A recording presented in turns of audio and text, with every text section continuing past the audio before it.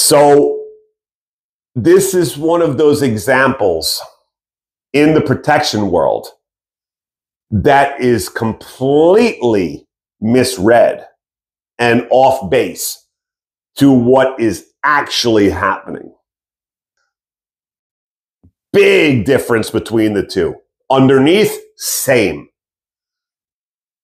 Hurt you? The same. Gonna maul you? Absolutely the same. But one is a very high elite value dog.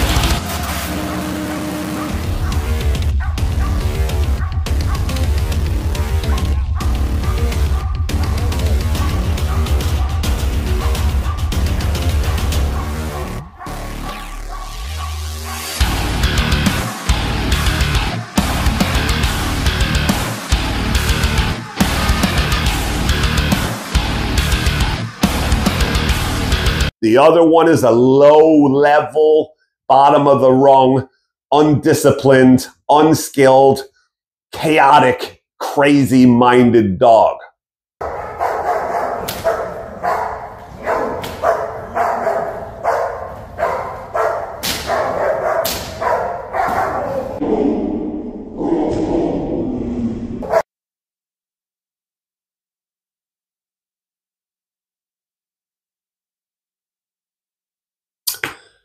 All right, today's video. I should have done this one a long time ago,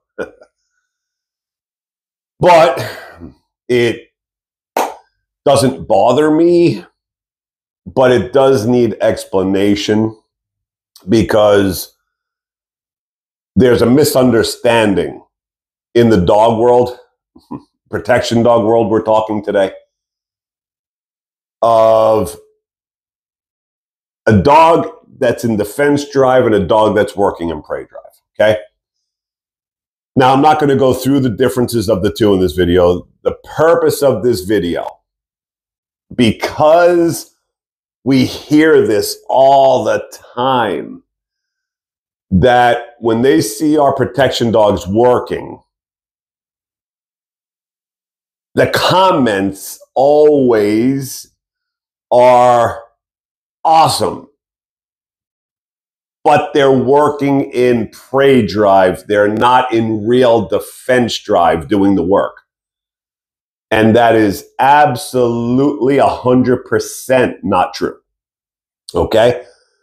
So I want to explain that today, the misunderstanding that people in the public and trainers are having when they see our dogs work under control, okay?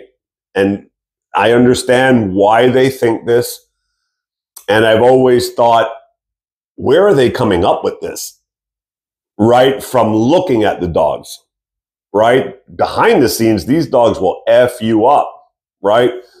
The dogs that we show in the videos working, the one dog single, two dogs together, honest to God, in real life, without equipment on or anything, you are going to get severely effed up, right, by these two when they attack you.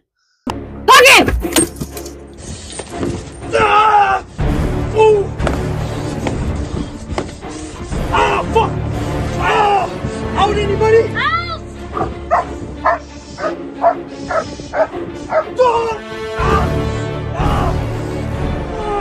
Out, please! Out! Hold her back!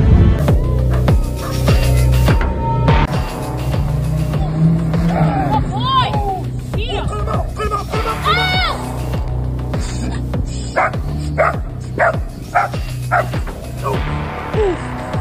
Beat him. My hand. My hand. No, what's that? He's my hand. He's literally my hand.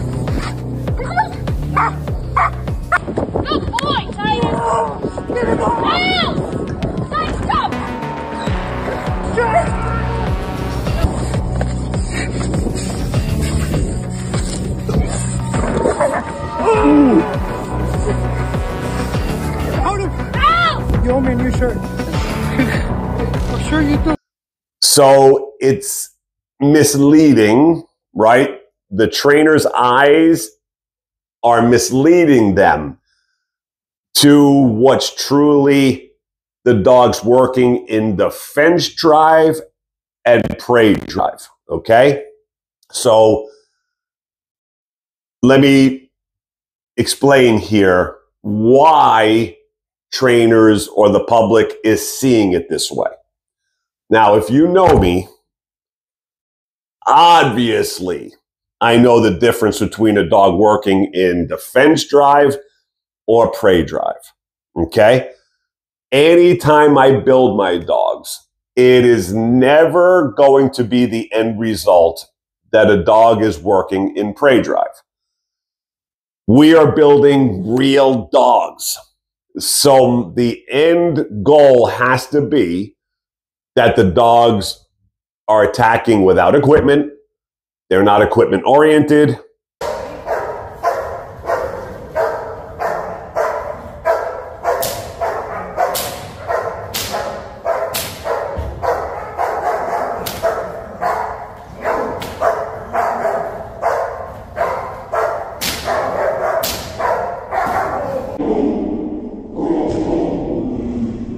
And they are in true mess you up mode. They are going to put it on you. They're not in play drive, prey drive. When they attack you, you are going to get the mauling of your life. Okay? So I just want to put that there, that obviously when I'm showing things, I know what they're working in.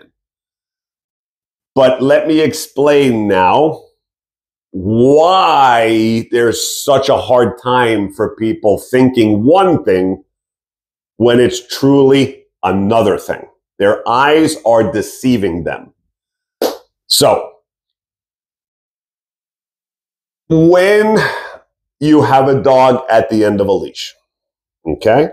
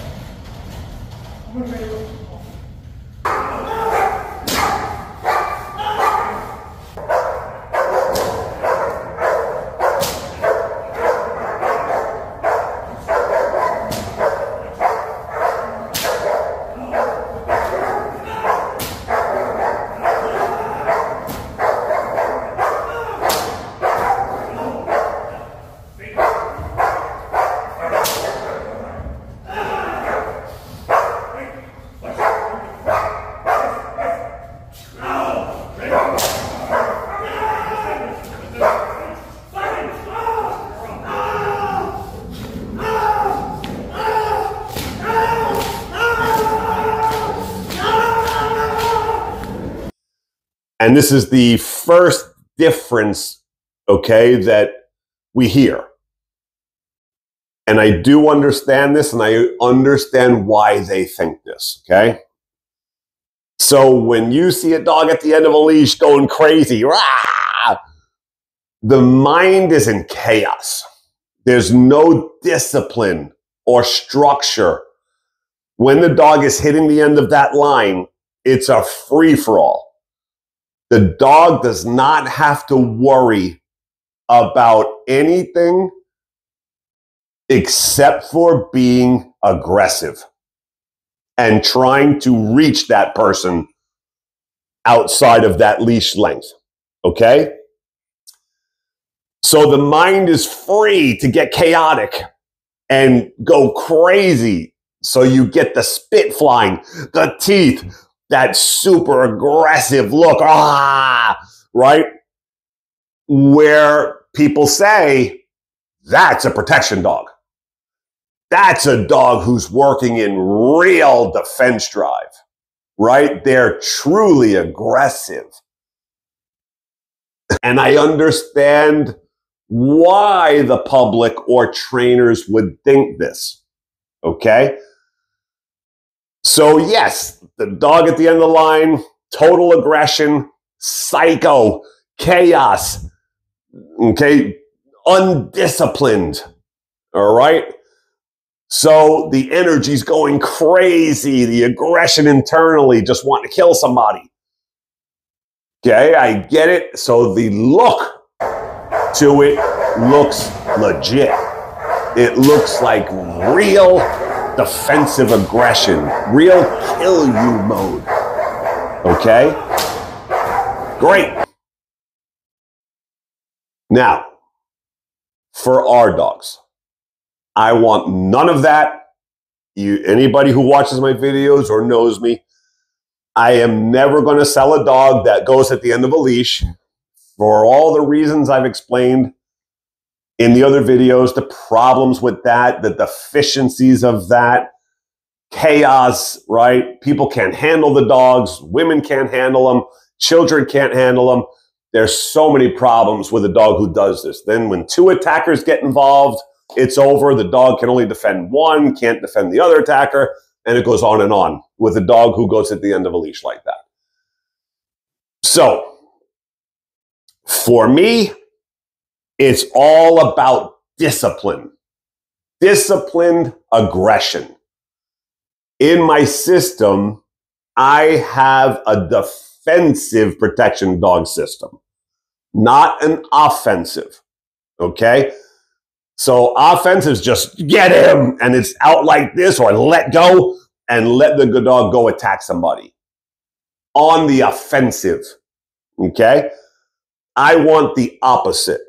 I want a defensive system, okay? Total control, easy to handle for anybody, man, woman, child, disabled, handicapped, whatever it is, elderly, anybody can handle our dogs in protection. Okay? They do not need to be out there like that.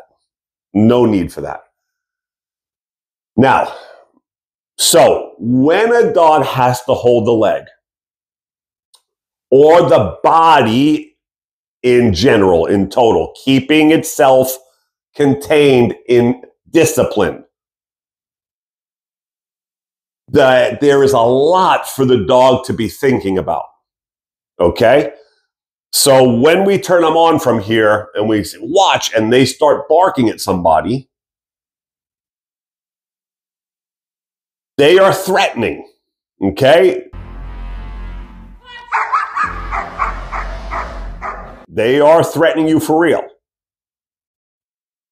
But it looks less aggressive to the public or trainers in the way they're doing it.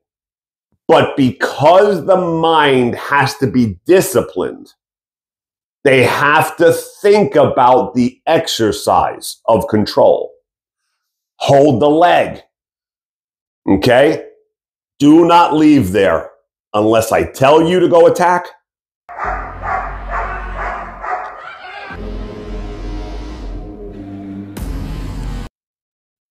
Or when that person comes in and the threat is getting too close, you're allowed to strike.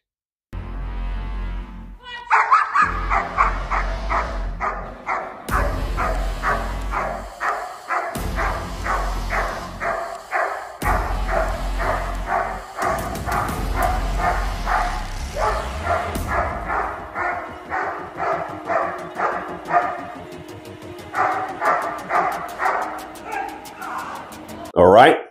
So, there's a lot going on with the dog right now when it's in control. One, he's got to get aggressive, but still be thinking about holding the leg and the body. That's a lot in itself, okay? watching the attacker's movements and having to gauge what's close enough, where's the line, and they know in a roundabout line, if they get within that line, it's on. They're allowed to spring into action, right?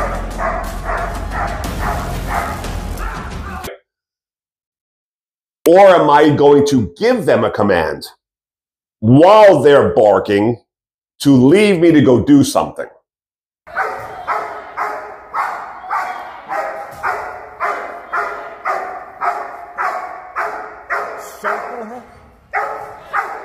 Now listen, we're going to try something. As he gets around, send him talking as he goes around, okay?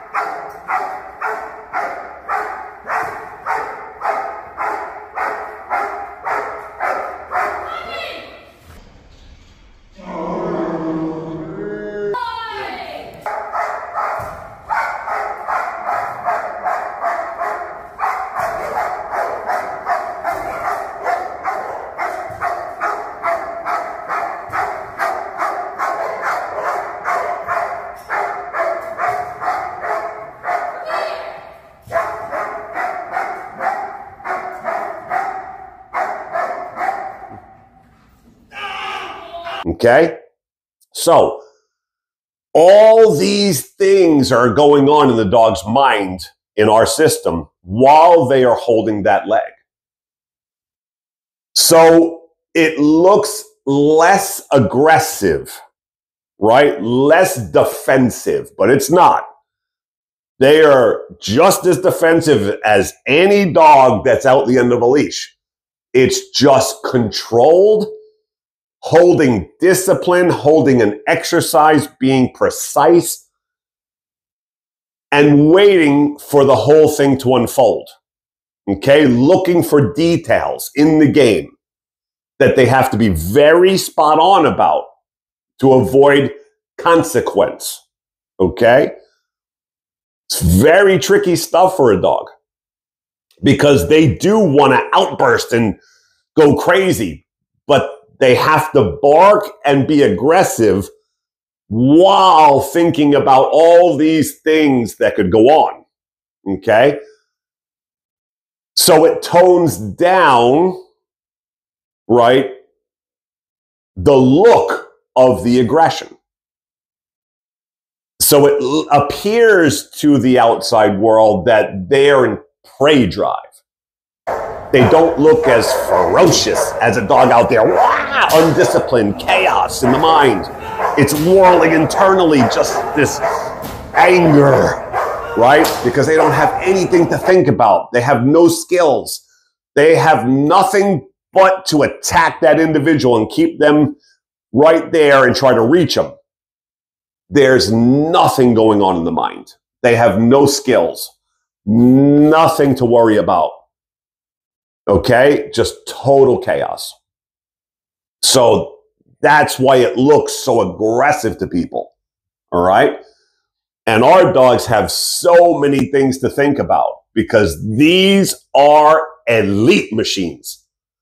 This is the pinnacle of a protection dog, right? This is the absolute ultimate you could get in special forces.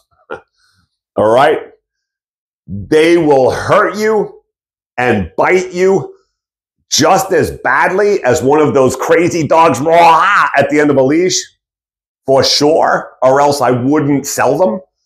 I wouldn't be using them because that's what I have to have at the end of the game. A dog who's serious, who's going to do it for real. He's going to fight you to the end. Equipment, no equipment, whatever it is.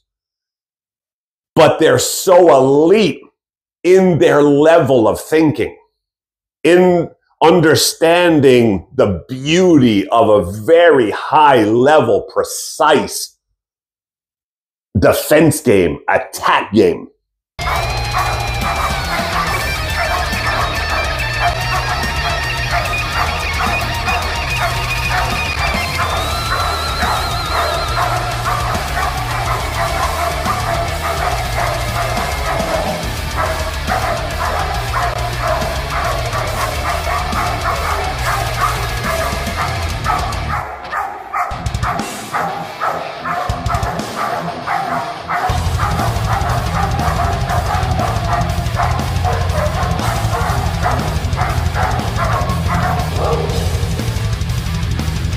Okay? So that is why I understand that comments always, no, the exercises are great, the dogs are phenomenal, but they're working in play drive. They're not really aggressive. And nothing could be further from the truth, right? Your eyes are deceiving you. But I understand why people would think that, okay? So if you were doing protection training at the levels that we're doing it at, you would know behind the scenes that the dogs that we're using are high caliber killers, okay? But once we put a training system together to tone that down, and you are allowed to go and take care of business either when we let you or the certain scenarios we've taught you in training that you can do it automatically at certain times, because that mind is so honed in on discipline and skill sets, right? That they're in total focus mode looking at the attacker's movements. Okay, distance-wise, that far enough, that getting closer I have to watch as the dog. Then I'm allowed to attack automatically. Somebody goes to swing, I have to be watching for any movements of aggression that I'm allowed to attack and never let them hit the owner. Okay? If the owner's walking backwards, the dog has to follow backwards while holding the leg, keeping itself in discipline, structure, or circling the owner's body, keeping the attackers off, right? Watching them at every second, but while holding the body and never leaving it. So they have to have their mind awareness of where the legs are at every moment, the body, not to let their minds get out of control and leave us and go attack without permission, never leave there. So all of this is going on in their minds, right? But this is why they're so elite, because we've taught them how to think in severely aggressive states, okay? Because they all have this as their base when they come to us. Now we got to bring it down and get them under control to learn discipline in their aggressive states. So their aggressive states appear less defensive or hostile, aggressive to outsiders because they're thinking about so many things while they're in an aggressive state. Okay? And they cannot wait for you to make the wrong move. Okay? Trust me that they are fixated, right? Just waiting for you to make the wrong move, to try to get in on the owner so they can, boom, cut it off and mess you up. They are looking forward to an aggressive encounter. This is their nature. This is their thing. They thrive on true aggression. So the dogs that I sell or you see on my line, behind the scenes or an attacker wants to try, right, thinking they're in a play state, prey state, you will find out quick, right, the difference when they hit you. Now, because of this, you know, some young girl who just started in protection, doesn't really know much, we know that, was saying, oh, but your dogs are fake. All those exercises you do, fancy, but you could tell they're in prey drive. They're not in real attack drive. They wouldn't really attack somebody.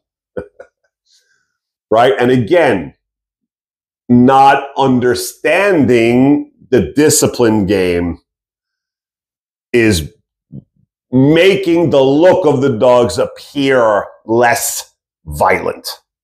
But it's not that way. Okay? So we went outside and we did this one video to show while this dog's in control, that when we send him with no equipment on, we've never done it before with him, he is going to put it on this trainer, one of our decoys, okay?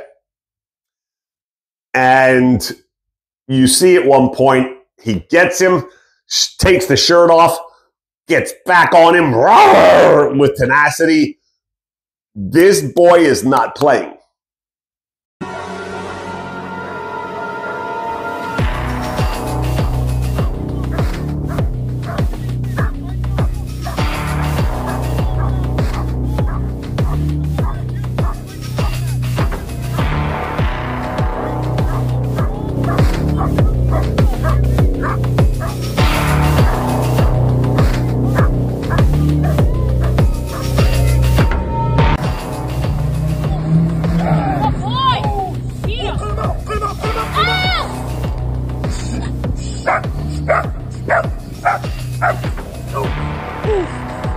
Beat him.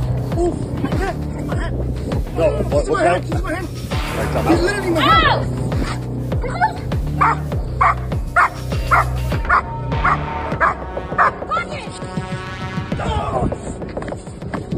Good boy!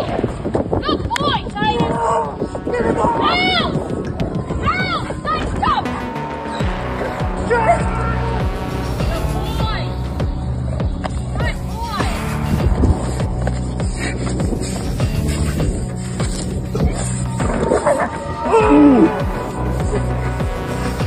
Out him! Ow! You owe me a new shirt. I'm sure you do. So true aggression came out of him. Don't need the equipment. That was the first thing this girl had said.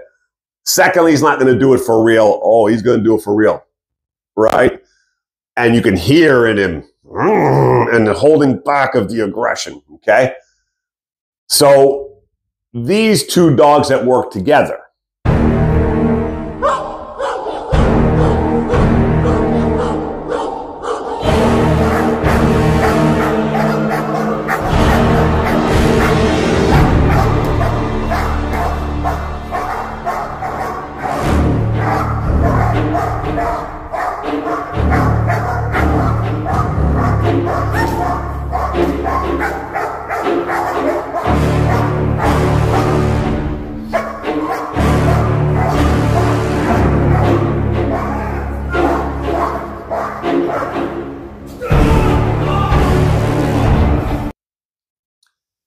it's that one I just showed you, the male there.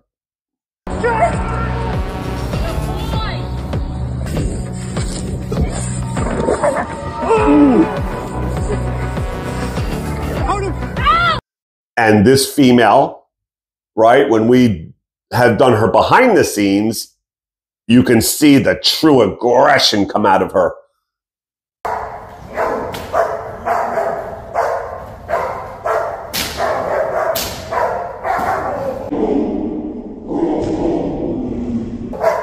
So, but her and that boy together, the ones that do all this together, people who see that, now keeping in mind they're the only two dogs in history that have ever been able to do these exercises and work together like this, only dogs ever on earth that have ever been able to do these exercises.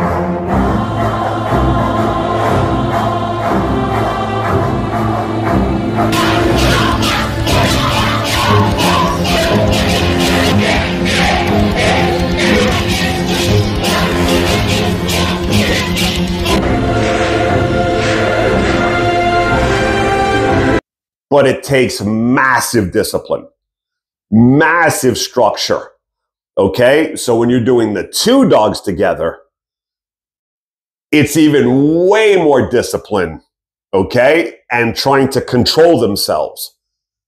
So what are the factors? Well, one has to deal with one attacker and one has to stay with the other one. They cannot gang up on one attacker. They have to stay disciplined. One has to follow one all the time and the other one has to follow the other one all the time. Cannot make a mistake, even when the attackers cross each other.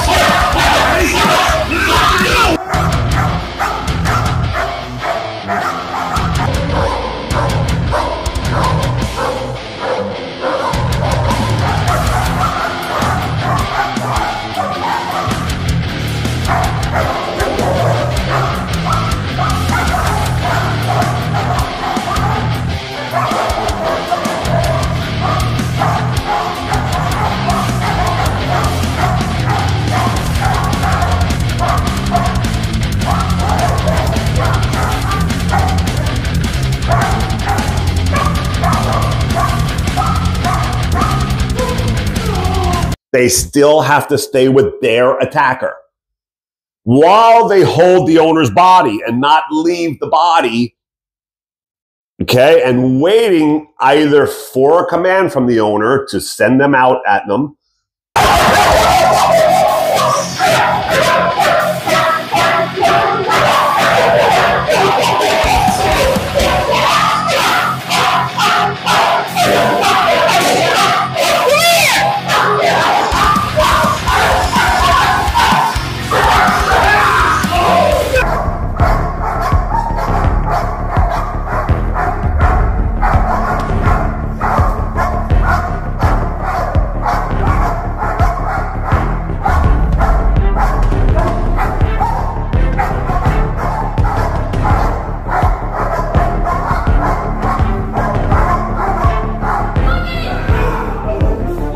or wait for the attack. So having to hold the body and two dogs going crazy, which set each other off, right, winds them up even more internally, but have to hold the body and not come off it and stay tight while they're in aggression internally, wanting to go attack, but they can't. They have to be disciplined. Then watch their own attacker while they hold the body with aggression going on internally. All these things internally, okay? The dog is in concentration mode, right? Where they're going, where are they going, where are they going? I got to hold the body. I have to watch too where he goes. Is he going to put an arm in and come in and attack? Is my owner going to send me to go and attack him? So there's this high concentration going on and a pinpoint from the dogs while they're barking. They're very concentrated.